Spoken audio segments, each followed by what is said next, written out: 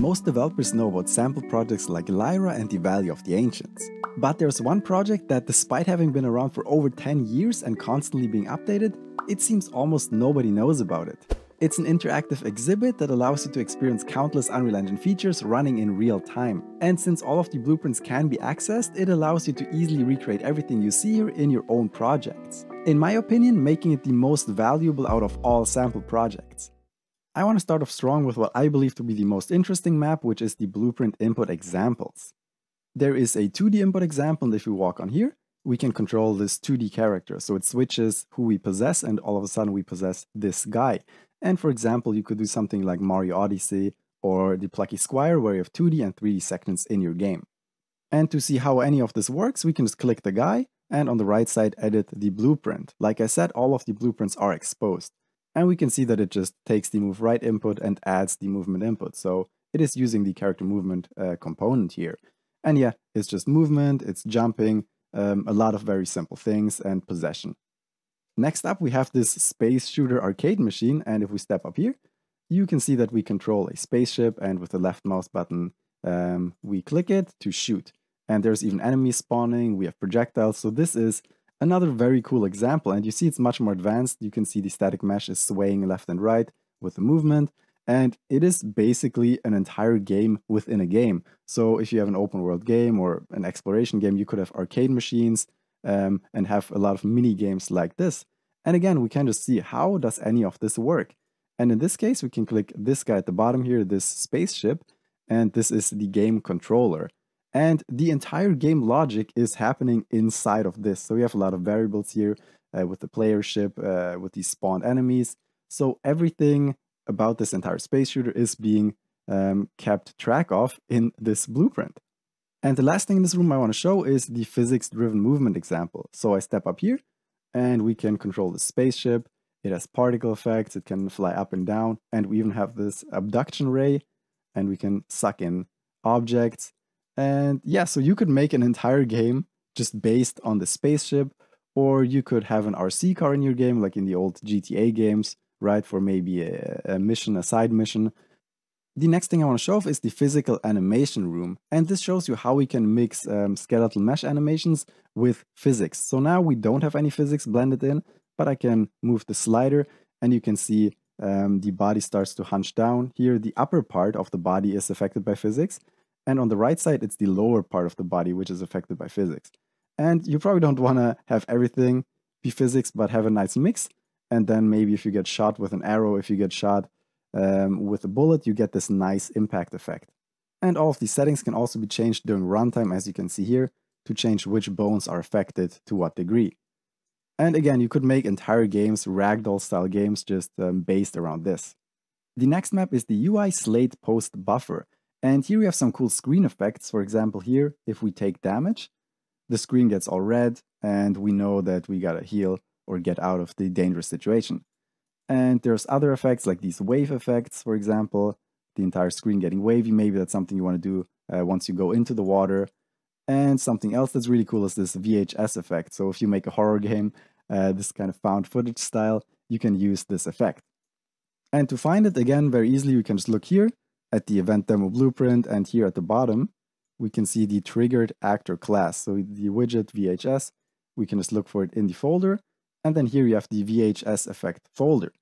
And here we have a couple of different materials, and you're probably not gonna understand all of this. I don't understand all of this, but you could look at it little by little, right? But you could also just migrate this entire thing to your project. This widget, VHS widget, you could just right-click, Asset Actions, and migrate it to your other project, and just use it there. Next up is the physics map, and this allows you to play around with physics objects, and all of this is using Chaos, the new physics engine of Unreal. So left clicking, I can just drag this, pick up the blocks, I can throw them around, nudge them around. We can also see a skeletal mesh that is kind of being made wobbly and simulates physics, works a similar way. And you can also see physics constraints like this angular motor, only allowing this block to move in a very certain way. And here we have a linear motor, again just allowing this block to move in a certain way. And you could create hinges and other objects like this. Staying on the topic of physics, we have the physics cloth map. And you can see how the chaos cloth here interacts with the wind directional source, making it move around. and also what kind of properties we can set here to make them move in a different way, to have them have more resistance or not. And we can also see the collision with the cloth being on a sphere here, but then also being attached to a moving skeletal mesh. And here we have self-collision. On the right side it's on the left side it's off. And you can see on the right side the result is of course much better, but it is also heavier to compute, and you will have to have different trade-offs for that. And lastly, there's a character with a cloth-based scarf attached to it. Next up is the math hall, which might sound like a nightmare to you, but if you slept through high school math like I did, this actually allows you to catch up easily on all the math that we need in games. It starts out with explaining what a vector is. It shows us one-dimensional vectors, it shows two-dimensional vectors, how we can calculate distances, and it even helps us visualize what a three-dimensional vector looks like.